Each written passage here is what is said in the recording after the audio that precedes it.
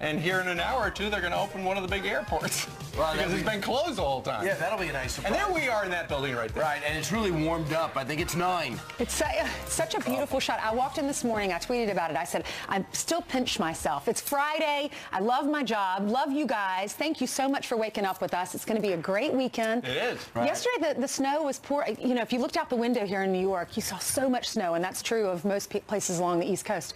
And then you walked outside, and we were all, no one wanted to. Nope. But when I walked out, it was so peaceful. There weren't a lot of cars on the road. You could only hear the chattering of everybody's teeth. Right, absolutely. It was cold. And all the squirrels were in the trees. I think most people can handle the cold. It's the wind. Right. Do you agree with that? I cannot handle the cold. I quit. Meanwhile, 2 minutes now after see you in the spring. Right. Hey, let's talk about a series of things that we have to get through that all are extremely important. Arguably the most important.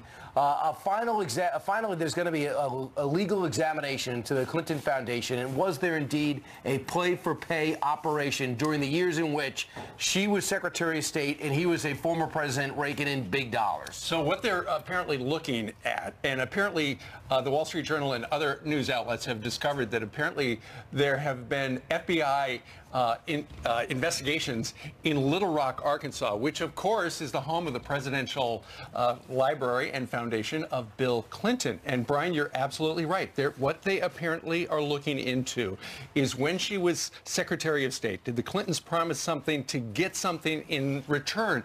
And also, did the Clintons comply with tax laws? In other words, were things supposedly tax exempt, but used for personal purposes. Well, this morning when I was hearing this, I thought, okay, well, doesn't anyone who donates to a campaign, they're doing it because they want something in return for the most part. Foreign governments do that, individuals do that. But what they're also investigating here is the Clinton Foundation, which obviously is a nonprofit organization. It's like a church. They don't have to pay taxes. So if you gave millions of dollars to this organization, to this foundation, were they using that for political gain, promising individuals, promising foreign governments, we'll do this for you, while Hillary Clinton was Secretary of State under the Obama administration? So Sarah Carter is doing this investigation, knew about it ahead of time, and now it's been formalized. Here she is. Not only with regard to the Uranium One scandal, but all we have to do is look at what happened with the Clinton Foundation.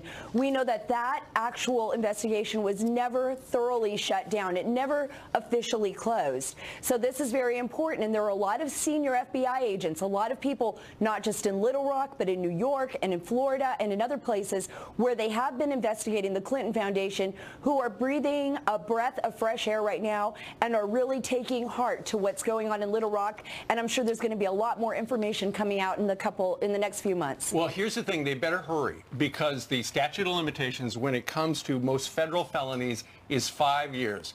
Hillary Clinton left federal office 5 years ago. Let's see, 2013. We're now at 2018, so it's got to be done this year if they're going to do it at all. All right. Also, the DOJ, Department of Justice, they're really busy. They're working on that investigation. Also, they have agreed to hand over all of the documents that were associated with the dossier. House Intelligence Committee, who is chaired by Devin Nunes, has been requesting this for months. Stonewalled. That's right. Now the deadline was Wednesday, and DOJ has said, okay, we'll release all the documents now, and we're going to release all the interviews that we had with people that were affiliated with us. Right. So this is pretty amazing because for the most part, we're going to get a look at the upper echelon of the FBI and how they do their operations, including Peter Strzok, Miss Page, as well as possibly the Orr couple. Bruce Orr. I keep wanting to say Bobby Orr, the hockey player, but he is not implicated. That's because there's so much ice. Right.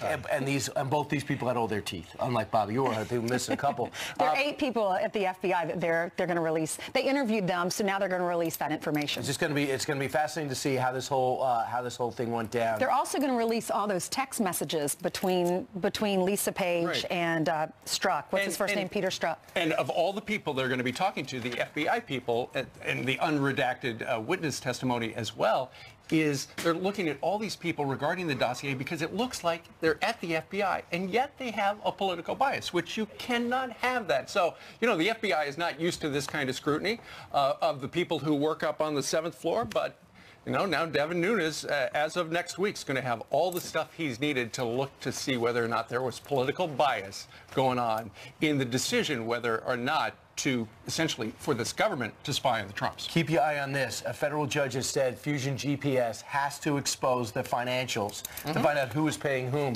Now, Fusion GPS, who wants transparency but cut a deal to go behind closed doors, now wants those transcripts out, so Senator Grassley thinks that's relatively laughable.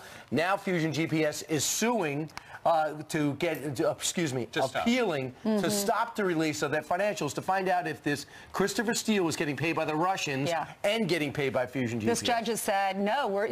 So they're being subpoenaed, Fusion GPS, to release all their financial documents. They're appealing it because the judge said no, you have to release all of this. Meanwhile, President Trump was tweeting last night, and he was slamming Michael Wolff's new book and giving Steve Bannon a new nickname. Indeed. Here's the tweet if you missed it. This is from the president. He tweeted, I authorized zero access to White House, actually turned him down many times, Mr. Wolff, for author of phony book.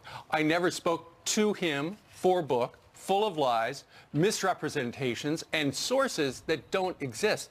Look at this guy's past and watch what happens to him and Sloppy Steve. Of course, Sloppy Steve is not you. No, he's referring to Steve Bannon. And I was watching on Twitter this morning, people think of his nicknames that he has dubbed of people. That is a very effective one. That will stick. Within minutes, it went to the top trending list. Right, but as you know, the problem is he's been on the inside for the longest time. So if anyone wants to marginalize and say, well, there's another Trump hater writing a book, and what do you want? They're surprised because Steve Bannon publicly, prior to this book being released, which he fully cooperated with, it seems, has been in Trump's corner and said as late as yesterday that he's still going to fight for the Trump agenda and thinks Donald Trump is a great man. Yeah. But the problem is he gave hours of interviews, many of which is taped. Right. So a lot of people come out and say they're misquoted.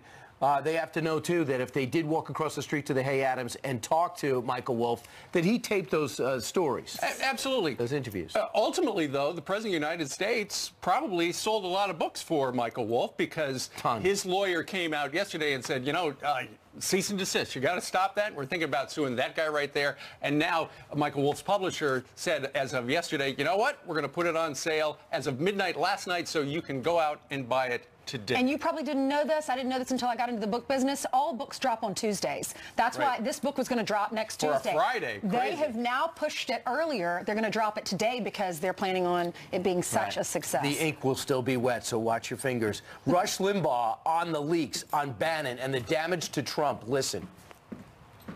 You know what? I'll tell you what, I'm going to tell you everything that I heard, all about Bannon's time in the White House. I'm just gonna. It's some of it's real, some of it you might call gossip. The thing that I think everybody believes and that everybody knows is that most of the leaking that was coming out of the Trump White House was Steve Bannon. Over half of it. And that's what Don Jr. and Jared, well, Don Jr.'s comments primarily, that's what they're referring to. And I have that on almost unassailable authority. And then he went to a commercial. I recognize that music. I think what the president has learned with this book coming out is in Washington, D.C., you hire some of the professional people who've been in Washington for years. There is absolutely zero loyalty. Somebody who is loyal, though, to this president is Sarah Huckabee Sanders. She's the press secretary. She will be with us at 7:30. Speaking of numbers, did you miss this? Yesterday, the Dow Jones Industrial Average closed above 25,000 for the first time ever. Unbelievable. They've also added a ton more jobs, about 55,000 more jobs than they thought. Unemployment claims are down as low as they've been, I think, since 1990. All indications are that this economy is going to continue to grow like this. And even the Washington Post today writes about all the cataclysmic predictions that for the Trump 4 years in office because of some of the policies and how he was viewed.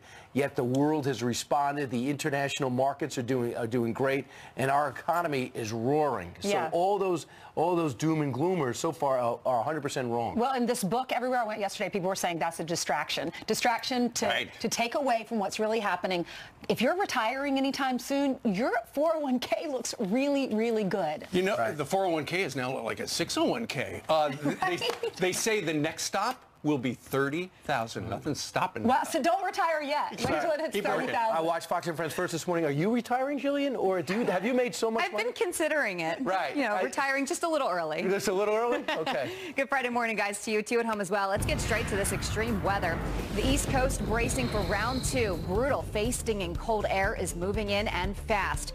We're talking as low as 40 degrees below zero. The below freezing temperatures coming just hours after the powerful system unleashed havoc, leaving major cities paralyzed. The violent storm blamed for at least 4 deaths and left Boston drowning in historic 15 feet icy floodwaters. Intense winds and whiteout conditions forcing the world's largest passenger jet to land at one of New York's tiniest airports. The Airbus A380 was on its way from Germany to JFK Airport when it was diverted to Stewart Airport because the runways at JFK had been shut down. Just crazy. All right, now to a Fox News alert. For the first time in more than 2 years, North and South Korea will sit down for formal talks on Tuesday. The rogue regime accepting the South's offer after reopening the border hotline. The rivals will discuss the Winter Olympics and how to improve their strained relationship. This comes as the U.S. announced it will delay annual military exercises with South Korea until after the Olympics next month. The popular game show Jeopardy now on hold as its popular and longtime host Alex Trebek recovers from brain surgery. I had a slight medical problem, subdural hematoma, blood clots on the brain caused by a fall I endured about 2 months ago. Surgery was performed, the prognosis is excellent, and I expect to be back in the studio taping more Jeopardy programs very, very soon. Trebek thanking his fans for support. The show's production company, Sony, says there are plenty of finished episodes prepared to air, and the schedule won't be affected much, but we certainly wish him well. Indeed. Wow. Yeah. He's a legend. Yes, All right. God bless Thanks, him. Jillian. Thank you. All right, thanks, Jillian. 13 minutes after the hour, straight ahead. President Trump just took a huge step towards delivering on his promise of energy dominance. The former president and CEO of Gulf Oil explains, and we'll go over some of the blowback to his declaration. Plus, as tensions are rising with North Korea, the CDC wants to make sure you are prepared for nuclear war. Yes, we are.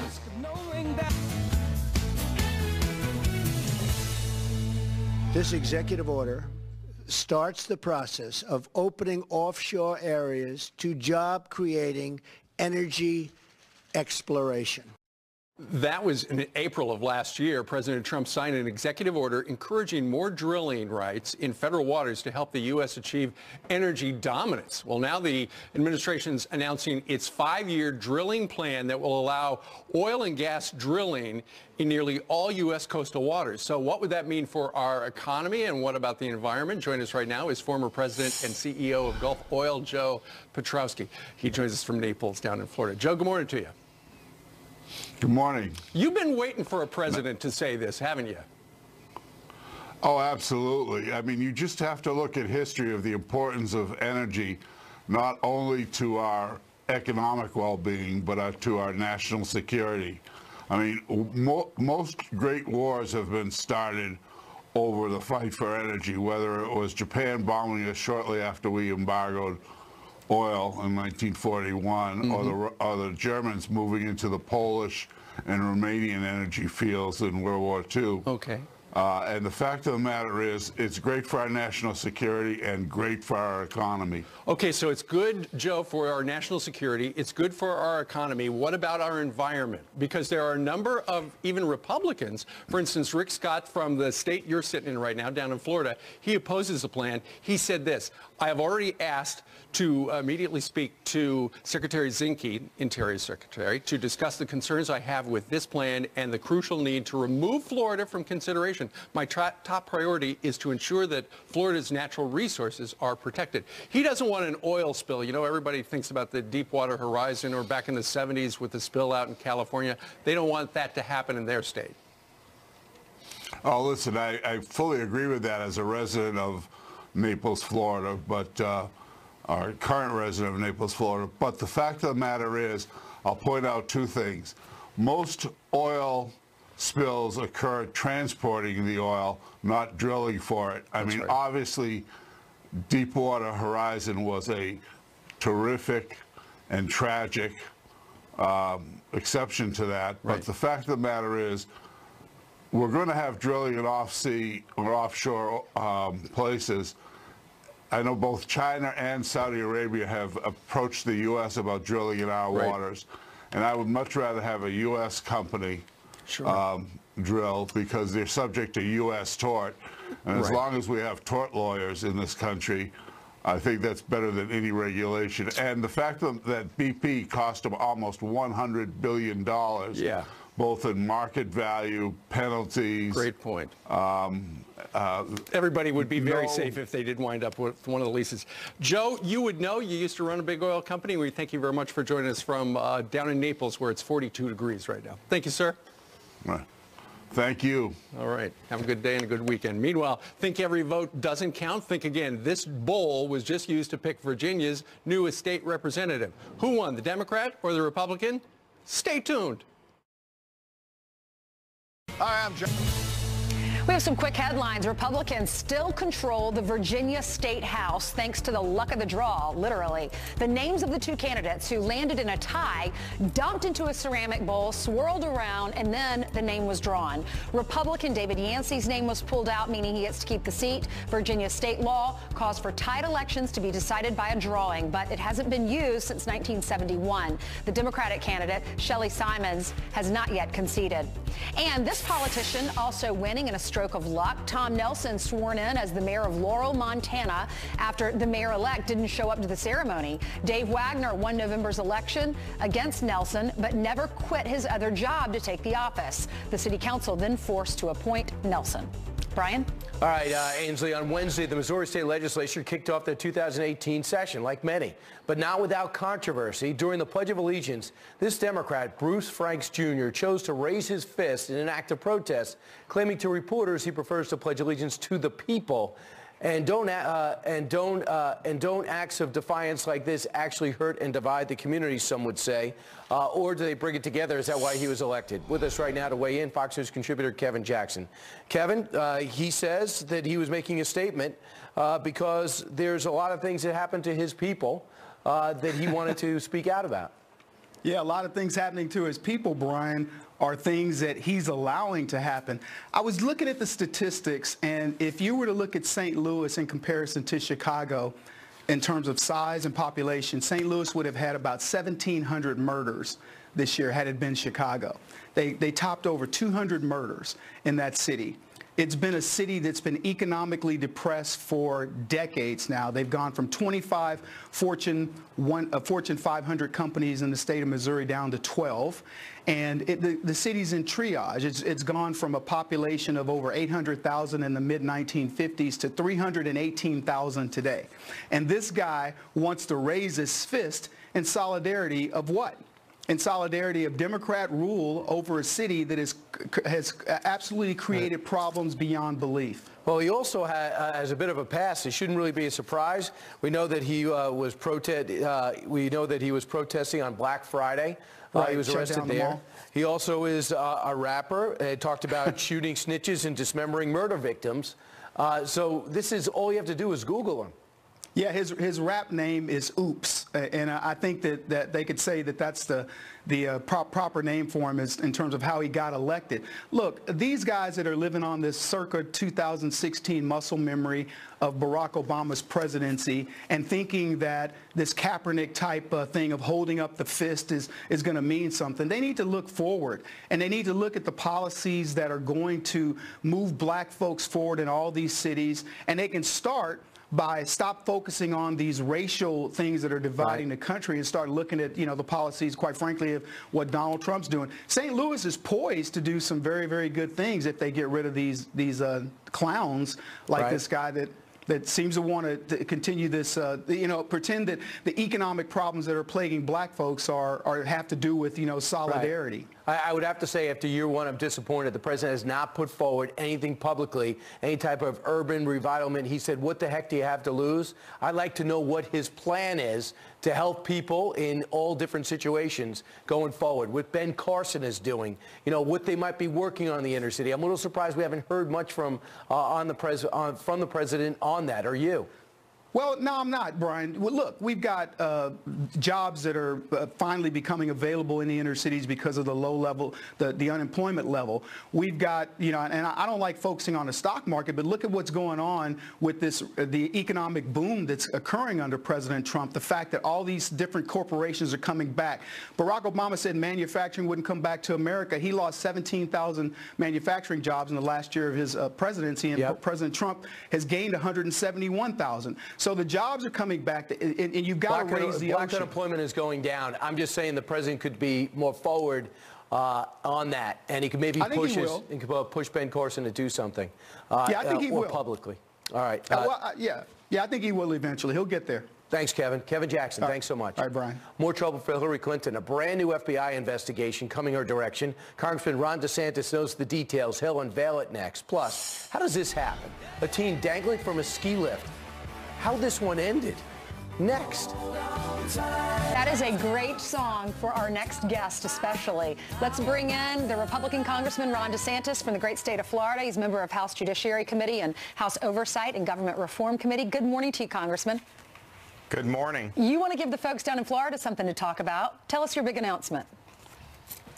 Well, as you remember, a few weeks ago, the president tweeted support for me as a candidate for governor of Florida. So today we're going to be filing the paperwork to begin that effort. And as somebody who's a military officer, Iraq veteran, a proven conservative, and then with the support of the president, you know, I'm in a position to exercise the leadership that can build on the great work that Governor Rick Scott has done to advance economic opportunity, reform education, and drain the swamp in Tallahassee, which needs to be drained just like Washington. And people can go to my website at rondesantis.com if they want to take a look. Well, I did read down in the Florida Press, Mr. DeSantis, that apparently you've got your own leadership team, some prominent Americans who have signed up to help you. They include a couple of billionaires. Sheldon Adelson is on your team. Rebecca Mercer is on your team. Foster Friess is on your team. Why are they on your team? Well, I think a lot of it is because I've been somebody who has a proven track record of leading in the Congress. You had mentioned some of the investigations into the foundation, into Uranium One, what we're doing to hold people like Peter Strzok and the FBI accountable, and then some of the legislative initiatives from helping with the tax bill to doing things to hold Iran accountable. So I think it's if you work hard and you do good things, I think people tend to notice that. Right, and you know, and you're willing to take action and go front and center and talk about it. Meanwhile, the FBI has done something you've been calling for a while. They're finally looking into the Clinton Foundation. They're doing an investigation to find out if essentially that nonprofit, that charitable organization, was actually a pay-for-play, a wink and a nod for the Clintons, to get the president possibly huge speaking fees for influence for the Secretary of State and the supposed heir apparent for the nomination for President of the United States in Hillary Clinton. What do you think they'll find? Well, this has been an issue that's really lingered for years, Brian. Finally, last year, I and a couple others in the Congress, with the revelation that there was a confidential informant who was involved in the Russian racketeering underlying the Uranium One deal, that he wanted to come forward. We brought him forward. We started an investigation. But if you look at what happened around that time, the chairman of Uranium One gave $2.3 million to the Clinton Foundation in 2009, 2010, while this deal was pending. And yes, there are other people on the CFIUS board, but clearly if the Secretary of State objected to that deal, that would probably be fatal. And that was never really vetted and investigated. And so I think the efforts we started in the Congress, and we're going to continue, I think the FBI had to take a look at it, and I do think that they are talking to this informant and are going to get all the facts along with the Congress. Good. Also, there's a report out with the Daily Beast. They're suggesting that the Department of Justice is looking into reopening Hillary Clinton's email server case as well. Because, and this goes to the larger issue about, as you know, it was just a couple of days ago that Devin Nunes got the information to all of the redacted FBI interviews and stuff like that, so they can finally figure out whether or not there's a political bias at the FBI, because that troubles all Americans. Well, think about it. You have a former sailor in federal prison because he took a picture of a submarine inside. You're not supposed to do that. I mean, it's wrong. Right. But Hillary had this server set up where there was all kinds of classified information transferring on that all the time. Huma had it, access. Anthony Weiner ended up with this stuff on his computer, yet nobody was held accountable. And now we know with the Peter Strzok text messages, this is a guy that hated Donald Trump. He wanted Hillary to be president. He's responsible for changing gross negligence in Comey's statement, which is criminal, to extreme carelessness. He was also involved in downgrading the FBI's assessment that her server was very likely hacked by foreign agents to where James Comey said. Exactly. So everything that was done that was questionable dovetailed with them trying basically to bend over backwards not to make the case against her. And it's a big contrast to how they're doing the Mueller investigation, where they're trying to scorch the earth and do whatever they can find to stick. And I think Americans look at that and they say, should we have equal application of the law, or should some people get the easy way and others really get the screws to them? Hey, before you go, I've got one question for you, Ron, regarding a segment we did 2 segments ago, and that is how the federal government and the president now opening up lands off, or rather, offshore drilling leases so that people would be able to drill off the East Coast, including Florida, off California. Rick Scott, who's the current governor there, doesn't like the idea. What do you think about it? Well, I agree with Governor Scott. You know, in Florida, our coastline is so important to our economy. It's important to property values. It's important to tourism. And we need to protect our coastline.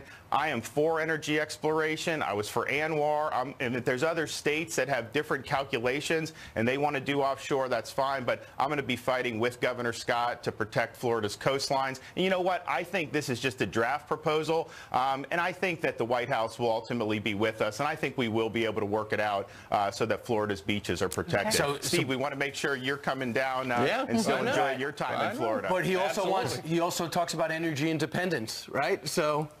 Yeah. Well, I think we can do that. I mean, if you look at the Permian Basin, gas is look at the cheap Bakken, right now. Look at the ANWR, look at some other states that may want to do offshore. They may not be as sensitive as Florida is, but I think we've had a long history of wanting to have protections for our coastline, and guys like me are going to fight to continue that, and I think we'll get that done. All right. Well, Congressman, thank you first for serving our country. Thanks also for serving in Washington. Could become the next governor of Florida. He announced this morning he's going to be running because Rick Scott has served 2 consecutive terms, so he has to step down. We wish you all the best. Thanks, guys. Thank you. Good luck. All right, Jillian has some headlines for us this morning. Hey, Jillian. That's right. Good Friday morning. Let's get you caught up on some of your news of the day, starting with this. FCC Chairman Ajit Pai forced to cancel an upcoming appearance at the annual Consumer Electronics Show in Las Vegas because of death threats. Sources tell Reuters multiple security agencies are investigating the threats, which come after the FCC voted to scrap Obama-era net neutrality rules. The hostility isn't new to Pai, who joined us in late November when protesters were leaving nasty signs at his house. It certainly crosses a line with me. I understand that people are passionate about policy, but the one thing in America that should remain sacred is that families, wives and kids should remain out of it. The exact nature of the most recent threats remains unclear. As North Korea hurls threats against Americans, U.S. officials are now preparing for nuclear war. The Centers for Disease Control holding a briefing later this month to make sure Americans know what to do if we're attacked. That includes sheltering in place for at least 24 hours and paying attention to directions from state and local governments. This week, dictator Kim Jong-un warned he had a nuclear button on his desk. President Trump, though, says his button is bigger. Terrifying moments for a young skier caught upside down on a chairlift some 20 feet above the ground. The girl stuck for several minutes at California's Monmouth Mountain before rescuers were able to catch her.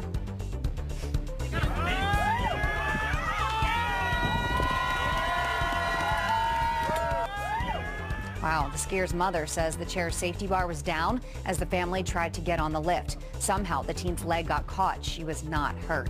Let's look at your headlines, guys. Was it? No. Wow, that's what I always amazing. worry about with the dismount from the Scary. chair. Indeed. All right, Jillian, thank you. So scary. All right, turning now to extreme weather. The East Coast now digging out from that bomb cyclone and bracing for another deep freeze. Yeah, I just can't believe the names you people in the weather business come up with. But even a blizzard couldn't stop the New England Patriots, the defending Super Bowl champions, running through the snow and wind to get to practice on time. Their idea of getting around much more effective than this. There they go.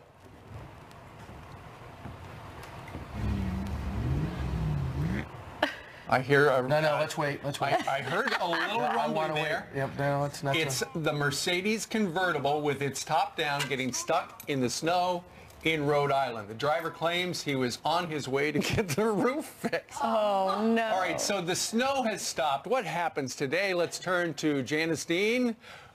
Janice, you got the storm right yesterday. Well, you know, it was a group effort. We all got the storm right, I think. Certainly a lot of snow for a lot of folks. Long Island, over a foot of snow. Parts of Massachusetts and Rhode Island, over a foot of snow. The system is out of here, which is great news, but we still have strong wind gusts as that low pressure moves into Canada, and that means it's going to feel colder than it really is, with wind chills, in the minus 4-degree range in New York City and D.C. Yeah, it's cold outside. Minus 19 in Detroit, minus 16 in Chicago. It's going to get even colder, unfortunately, as we head into Saturday and Sunday. Wind chill advisories for millions of folks here. And as I mentioned, as far south as South Florida, Steve, freeze advisories in effect. And at some point during the show, I want to address the fact that Brian Kilmeade has bought himself a full body suit to combat the cold. Right. Really? That is what? Now I have no time to explain myself. I said instead of long johns, I want Under Armour has a full body suit. Okay. And this was going to be like Spanx? Right. They're like what is Spanx? Full body Spanx. I don't know what they are. It's supposed to keep me warm and keep me flexible. Right?